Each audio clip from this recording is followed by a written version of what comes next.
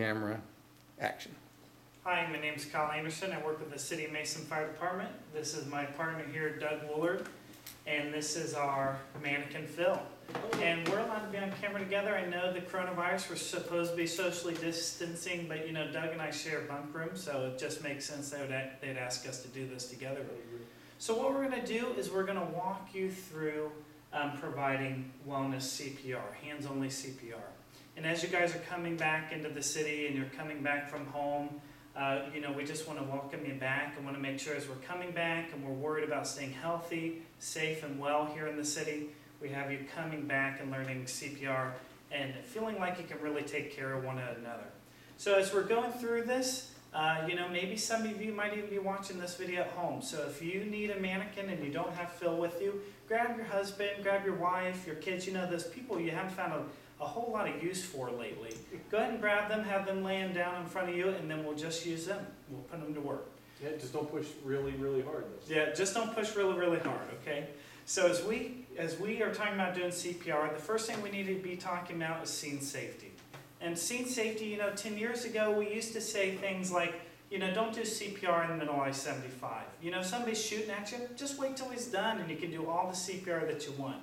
But nowadays, when we're talking about doing CPR, and we're talking about being safe, what I want you guys to be thinking about is, you know, the drug exposure. You know, heroin, carfentanil, all those kinds of things. The concern about heroin, carfentanil, and these drug exposures is a lot of them are now being snorted. Not a lot is being given via IV. So as we come up and we're doing CPR, the thing to keep in mind is, you know, we want to keep our mouths far from the patient as we can. So if I were to grab this mannequin here really quick, and we do CPR like we used to, where we used to teach you to do this nice look, listen, and feel number. And when I would push down on the mannequin, you know, you can actually hear your mannequin if you're here in the city building. You can actually hear it exhale on you. So we want to avoid all of that together. So if we do hands-only CPR, not only is it more effective, but it actually reduces your chance of becoming exposed to those drug issues. So as we talk about that, we need to be talking about when to give CPR. So the first thing you need to do, you made sure the scene was safe.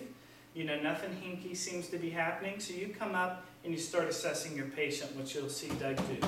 So you come up, say, hey, sir, can you hear me? Are you and if okay? you don't hear anything, Hey, are you okay? if you don't have him respond to you, and if I just place my hand in the center of the chest and I don't feel a heartbeat, I don't feel them breathing, just go ahead and start CPR. And we're talking about starting CPR. We want to make sure we do it mid-sternal, just in the center of the chest, and in between the nipple line. We want to be pressing at least 2 inches at a rate of 100 to 120 beats per minute. You know, a lot of people say that you can, well, Doug, what's that song? We always say. The Staying Alive. You know, you can do sing Staying Alive, and if you don't like your patient, or you don't like your husband all that Justin well, Bieber. yeah, Justin Bieber, if you don't like your husband all that well, you know, what I like to do is Another One Bites the Dust. That's a good one That's a too. good one. You can sing that to yourself. So as we start doing it, you're going to start seeing Doug doing CPR.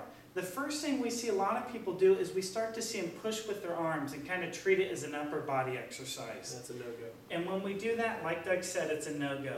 Because if we start doing CPR, and we'll have Doug show you what that looks like, if he starts pressing with his arms, he can't do CPR for very long.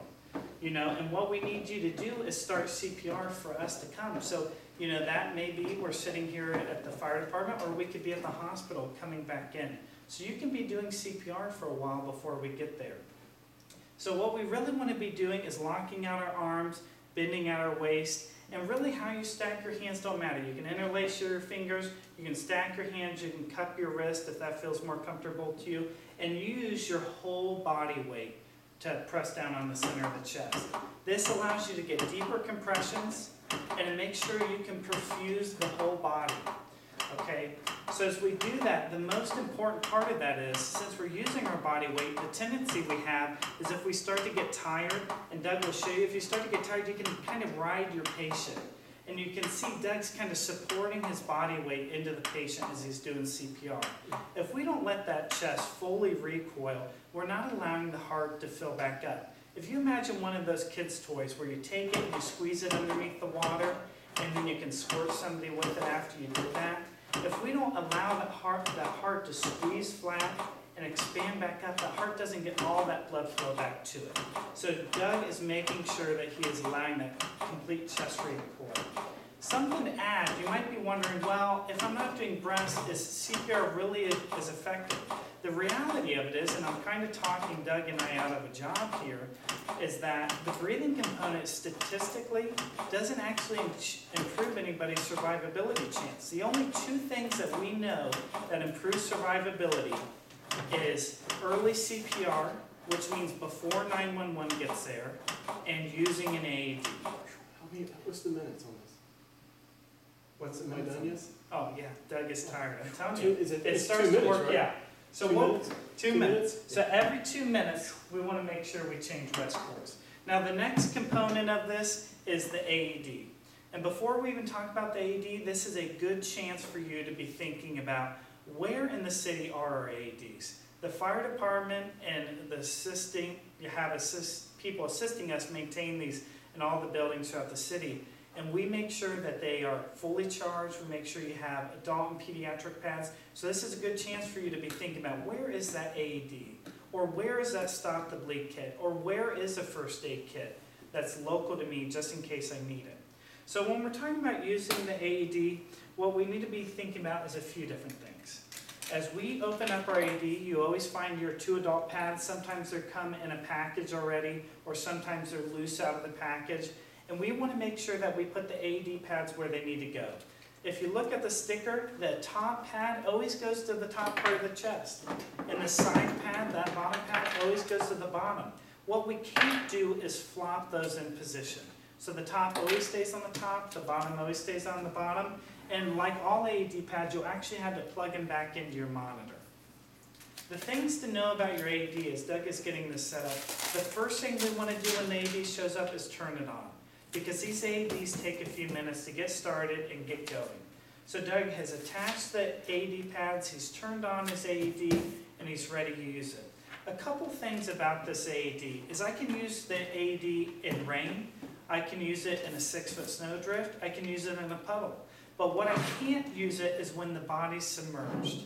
Because if the pads are submerged underwater, the electricity will go top the cross of the water, and it could cause a risk to you. So like I said, rain, snow, but if you're, let's say at Kings Island in the kids section and you have that kind of shallow pool, we want to make sure you're pulling those kids out, getting their chest nice and dry, and making sure that the pads are connected. You gotta have a safe environment. Yep, and you got to maintain that safe environment. In the city AEDs, we also have included a razor for you. So if you have somebody that has a hairy chest, make sure we shave down that chest, get it nice and shaved down for you, and place those pads, okay? We can use adult pads on a child and we can use child pads on an adult. So if you come up to an AED either in the city or outside the city and you don't have the right pads, don't worry. We can still use those no matter what your patient type is. So what we're gonna do is we're gonna walk you through an actual scenario. We're gonna imagine that we're in the community center, one of the patrons has gone unresponsive, and you just happen to walk by and see a man down on the ground. So what I'm going to do is have Doug demonstrate that. So Doug, you're walking through the community center, you see a guy down on the ground, and we go over to assess him, and we're going to have Doug just demonstrate what that looks like for you. So he's going to get a station set up, and again, this is another reason, you know, even if you're a city employee, and let's say you're outside of your department, you know, for the fire department, we're going everywhere. So not only is it important to know where the AEDs are for your building, but the more AEDs you know, the better it is for all of us. So Doug's going to walk up, he sees somebody by the rowing machine, he's down and unresponsive, and we're going to watch what Doug does. As he does it, I'm going to talk to you about it. Hey, are you okay? He made sure his scene was Are you safe, okay? and now he's checking responsiveness. Can you hear me? The guy doesn't respond Somebody to give him. me some help here. This guy's unresponsive. So Doug is telling us to get help, to call 911, and to grab an AED. I need an AED. Who knows where the AED is? So now somebody's on the way to get an AED. Thank you very much for the AED. Yeah. So the first thing we want to do is we always want to turn the AED on first, okay? And let the AED cycle through. We got to make sure that the pads are connected. And once he has the pads on, he's going to go immediately to CPR. So you'll see him, he locked out his arms, he put them in the right place, and he's going to compress. Now we used to teach you CPR was 30 to 2. So we do 30 compressions to 2 breaths. The reality is now CPR in this scenario, because we're not doing the breathing component, we do CPR now until the fire department arrives. If you have somebody that is a bystander that can assist you, they can help run the AED, or they can help hold the airway open. This is as simple as CPR is. There's no more steps you need to do. As long as you have the AED hooked up and you're using it and listening to the prompts, and we're doing good CPR, that's all there is to doing this.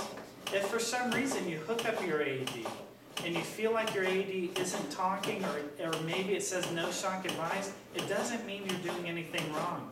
It just means your AED is trying to find the exact right heart rhythm to be able to shock them into a good rhythm.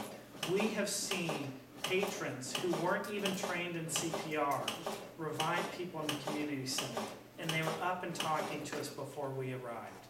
It's awesome. I think we saved him. I think Doug saved them. Nice. So thank you for joining us today. Thank you for doing this wellness CPR. You know, we want you guys to be safe and healthy as you're coming back from the coronavirus. And we really hope that you like this video.